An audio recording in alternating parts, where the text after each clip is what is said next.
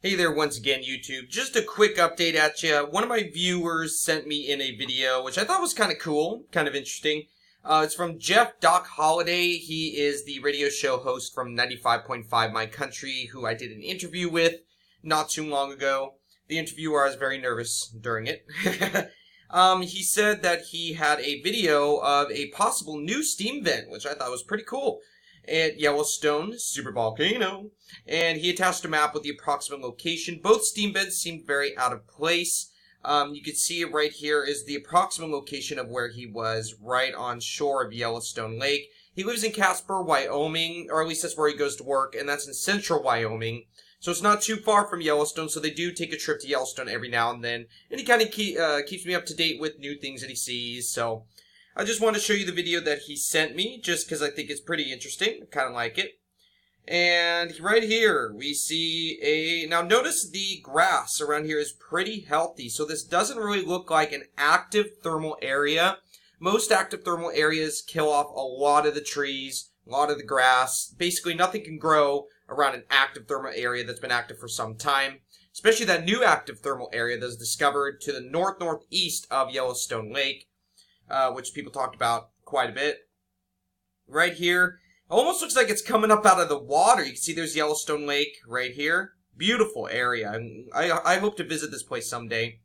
But he said he was here, maybe a year ago, or I don't know exactly when, but he's been here before, and he doesn't remember this being here. So it's possibly just a new, and it looks pretty small. Obviously, it looks pretty small, and the grass surrounding it looks pretty healthy, so it could be just a new steam vent popping up on the edge of Yellowstone Lake. Just thought I'd share this with you guys, just letting you know. I think it's very interesting. Now let's look at where the thermal areas are at Yellowstone and see if there are any near this area. Obviously, again, this is not an active thermal area right here because the grass seems pretty healthy. Almost looks like it's coming out of the water, almost. Isn't that interesting? Here we are at the National Park Service website talking about hydrothermal activity at Yellowstone Caldera. Every little tiny dot that you see is a thermal area. And let's see, under the park's hydrothermal system is the visible expression of the immense Yellowstone volcano. They would not exist without the underlying partially molten magma body that releases tremendous heat. They also depend on sources of water, such as the mountains surrounding the Yellowstone Plateau. There, snow and rain slowly percolate through layers of permeable rock riddled with cracks. Some of this cold water meets hot brine, directly heated by the shallow magma body. The water's temperature rises well above the boiling point, but the water remains in a liquid state due to the great pressure and weight of the overlying water. The result is superheated water with temperatures exceeding 400 degrees Fahrenheit. I don't know if you can see it, but remember how he said on the map he was right in this location right here. Here, let me zoom in a little bit. I really don't know if you can see it, but do you see tiny right here? And where he was basically right on the Caldera boundary, what would that be? The southeastern Caldera boundary along Yellowstone Lake, on the eastern shores of Yellowstone Lake right there. You can see tiny red dots right there. So there are some very small thermal features near the location where he did see this. But the grass, again, around it looked pretty healthy, so it could be a new steam vent from Yellowstone Lake. And nothing to worry about, guys. Earthquake activity is pretty low, so it would take a lot more than a tiny steam vent to start something. But I just want to let you guys know. I just want to put that out there because I thought it was very intriguing. Looked like a new one. Also kind of looked like it was coming out of the water, possibly. Very intriguing. So just want to let you guys know about that. And there are a few teeny tiny thermal areas around here, but nothing compared to the other thermal areas at the rest of Yellowstone National Park. There are even some thermal areas far beyond the Caldera boundary, even all the way up here near Mammoth.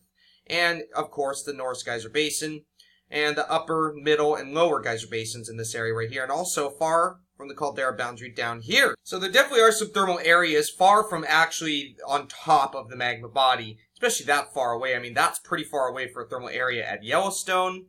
And so let's move on to something else just real quick. Here we are at pnsn.org.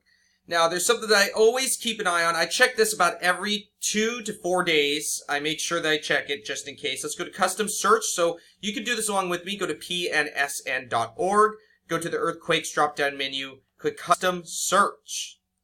And I like to keep an eye on this just in case if there's anything new. Click all magnitudes, all dates, all latitudes and longitudes, all depths, but do not click all events. Uncheck everything but unknown and low frequency.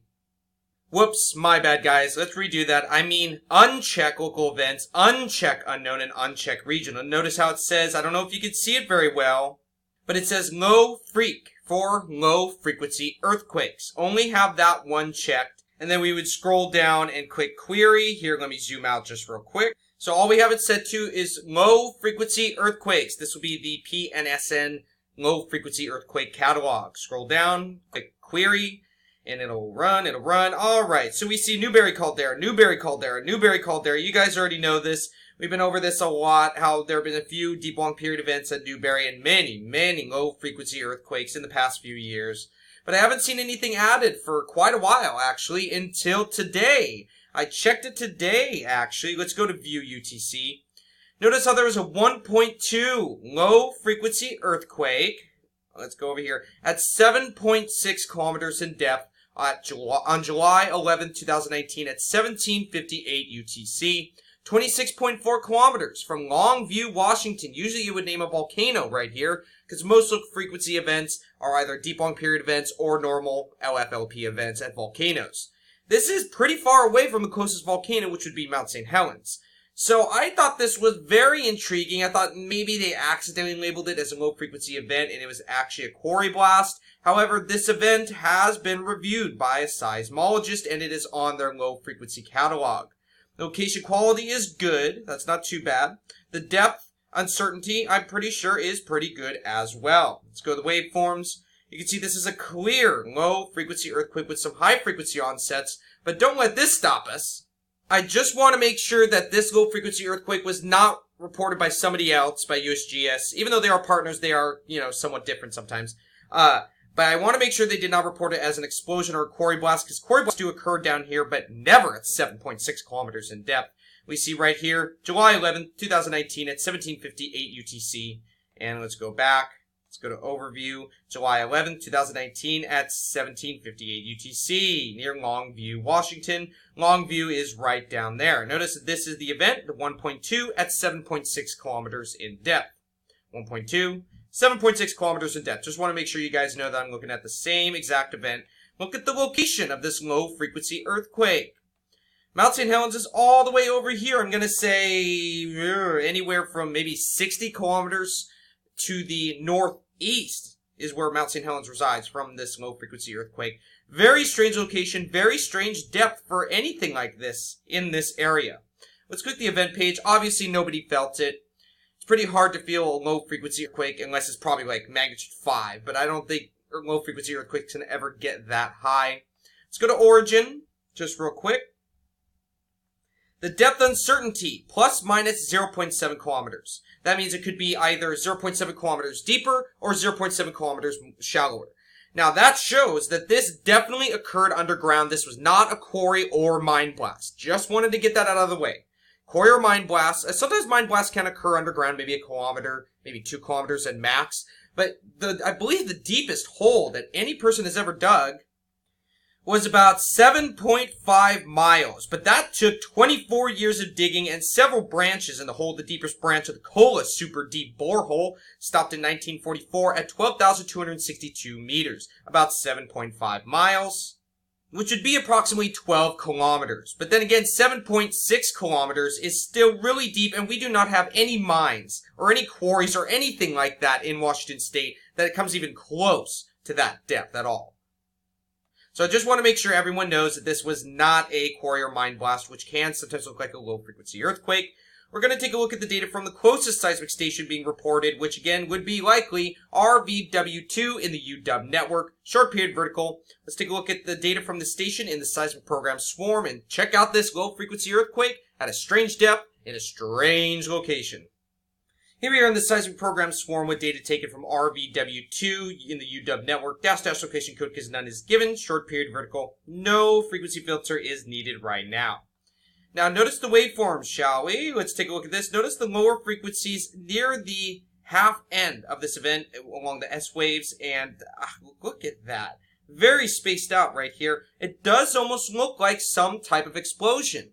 But they said the depth was pretty much constrained correctly, and it's in a strange location, 7.6 kilometers in depth near Longview, Washington. have no idea. And it's a very strange looking earthquake. Actually, what I'm going to do is I'm going to add a low pass filter. Let's see, what was that background noise occurring at? I just want to see what looks like without the background noise. Notice the high frequency onsets, right? Frequencies were almost going up to 15 hertz right at the beginning and dropped dramatically. And sometimes low frequency events can have low frequency onsets, which means the beginning of an event. The beginning of an event would be the onset of the event, and the end of the event would be the coda, the end tail of an earthquake. So I want to look at everything below this. Let's see, that's about 6 hertz. Let's do a low pass filter of 6 hertz, which will delete all frequencies above 6 hertz. Notice that? Take a look at the waveforms right here. It does look like a low frequency earthquake, but the frequencies are still a little too high. However, PNSN did put this within their low frequency category, or catalog, excuse me.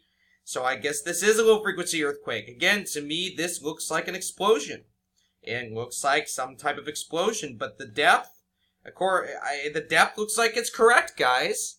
I don't know. I'm scratching my head. There's really no volcanic areas in this area. The closest one is Mount St. Helens, which is what, 60, 70 kilometers to the northeast. So I have no idea really what caused this event. Again, here are the waveforms. Here's a spectrogram plot. Very interesting, guys. Let's check out the dominant frequencies.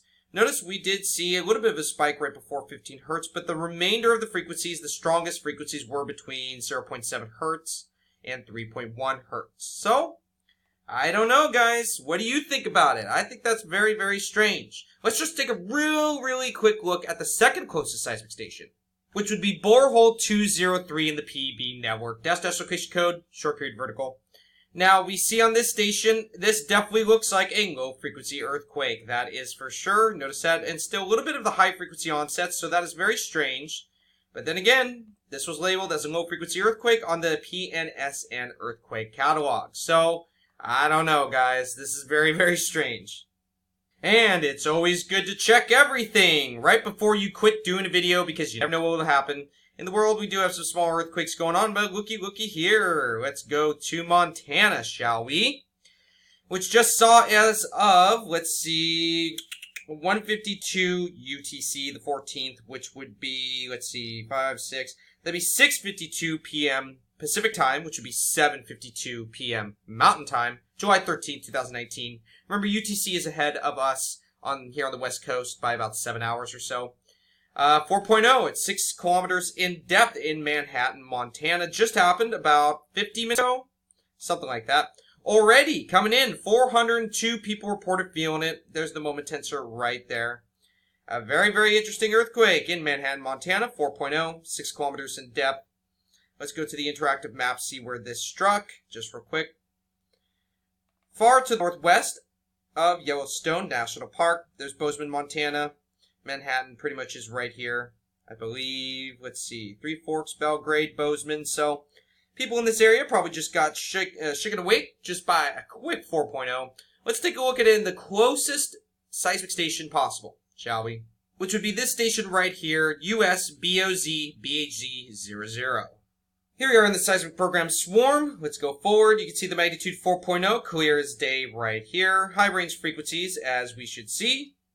Looking pretty strong, guys. And let's zoom in on the waveforms. Upwards going P wave showing compression on this station. Let's go forward. See possibly a little aftershock right there. Yeah, that's most likely an aftershock. See any more aftershocks? Are there any more? Probably little teeny tiny guys here and there.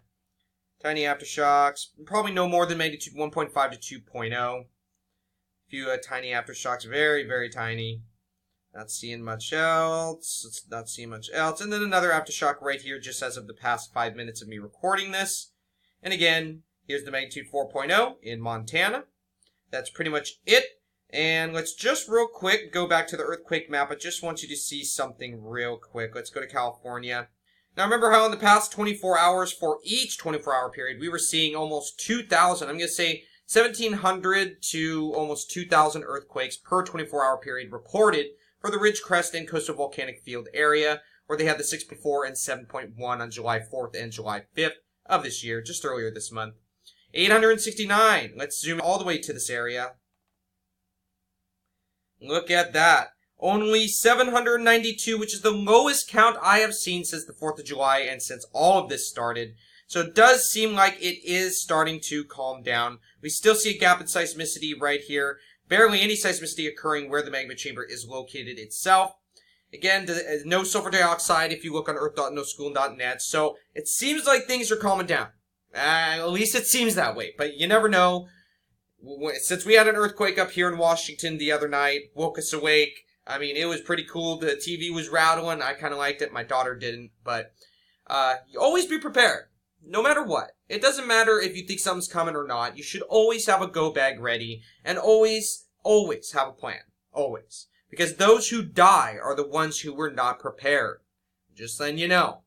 I hope you guys have a great day. God bless. And I'll be back on later. See you later.